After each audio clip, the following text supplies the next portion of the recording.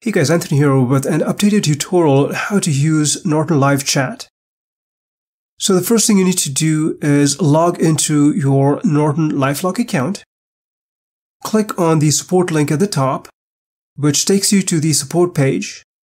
Then scroll down, click on the Contact Us button, and on this page, click on the link that reads My topic is not listed above, and then click on the button I still need help.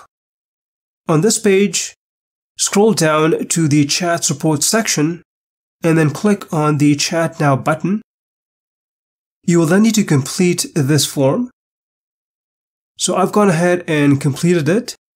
Let me scroll down and then click this Next button. It will then start connecting and then assign you a case ID. And then finally click the Chat Now button. You will then see this chat dialog box pop out.